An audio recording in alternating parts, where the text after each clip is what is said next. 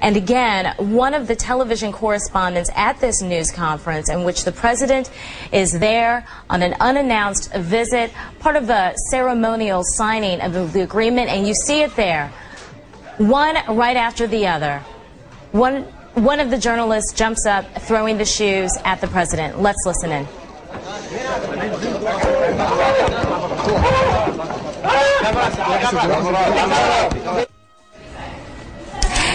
And we have been looking at video that just arrived here a few moments ago, video of a news conference with President Bush and Prime Minister Nouri al-Maliki as they talked about their signing of this agreement, the Status of Forces Agreement and Strategic Agreement. Let's listen in to the reaction.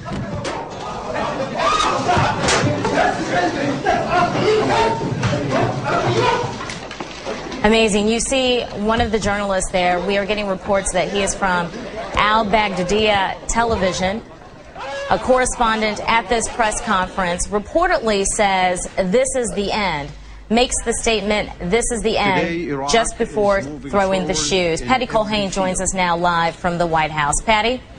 Hey, Christina, how are you? As you've just seen the video, President Bush, we should point out, was not injured.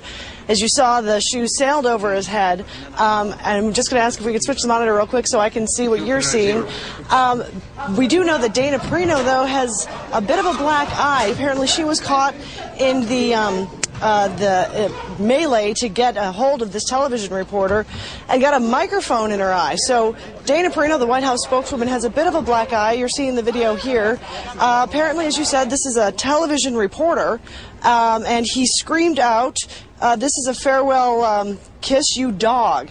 Now, people at home might be wondering, what is the importance of the shoe?